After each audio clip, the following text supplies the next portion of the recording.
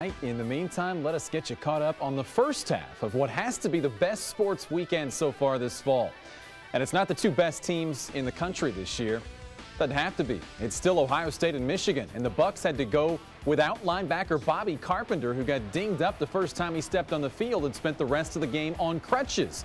But nothing stopped Troy Smith. First drive, he's in. Josh Houston missed the kick, and Ohio State went up by 6. It was 12-7 Buckeyes at the half, 12-10 late third.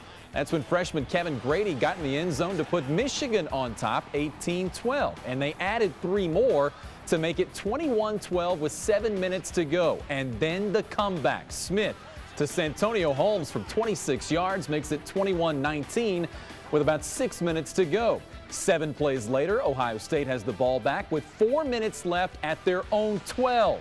No problem. Smith to Ted Ginn for a first. Then Smith again to Holmes for 1 more.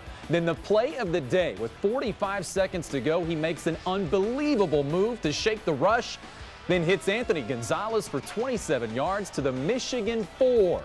And 2 plays later, Antonio Pittman goes in to make it 25-21. And that, friends, is your ball game. Smith was 27 of 37 for 300 yards and a touchdown on the last 2 drives. He was a very clutch 9 of 12 for 130 yards. And Troy Smith beats Michigan again, 25-21. Ohio State gets at least a share of the Big Ten title.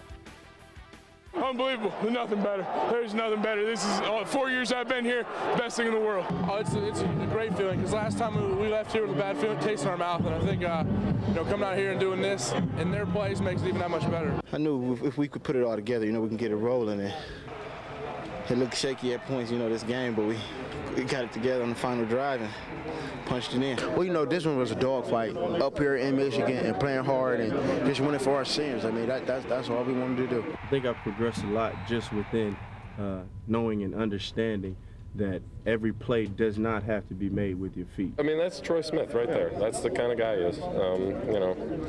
I hate to put all kinds of pressure on him, but that's what we expect out of him every game, and that's for the last few weeks, that's what we've got. So now the Bucks have to wait and see what happens 65 miles away in East Lansing. A Penn State win against Michigan State gives Joe Paterno an automatic BCS bid, and he's got it. Michael Robinson rushed for 82 yards and this touchdown, and Penn State wins its first share of a Big Ten title since the Kajana Carter days. They share it with Ohio State, but Joe Paterno will coach in his first BCS Bowl, the final Penn State 31, Michigan State 22. 2 games to go, and Mark D'Antonio's team can still make this a good season. Not a conference title, not a 10-win season, just a bowl. Win this week against South Florida and next week at Rutgers, and that's a nice season for a team loaded down with freshmen this year and a first-year quarterback. But that's easier said than done, because South Florida is a pretty solid football team. Cats fell behind 10-0 before they finally cracked the scoreboard. Dustin Grutza steps up to avoid the rush, dumps it off to Dominic Goodman. And the Colerain grad coasts 25 yards to the end zone to pull UC to within 3 at 10-7. And that score stuck until the 3rd quarter, when Grutza just uncorks a stinker, and it's picked off by DeJuan Brown. He takes it back 26 yards for the touchdown, and the Bulls are on top by 10 again at 17-7. The turnover bug bit the Cats again on the next series. Grutza this time hit from behind, coughs up the ball. South Florida covers it. And that turnover led to this on the reverse. And watch it closely, because the Bulls' Amari Jackson fumbles in the backfield. Looks like a busted play, but he picks it back up.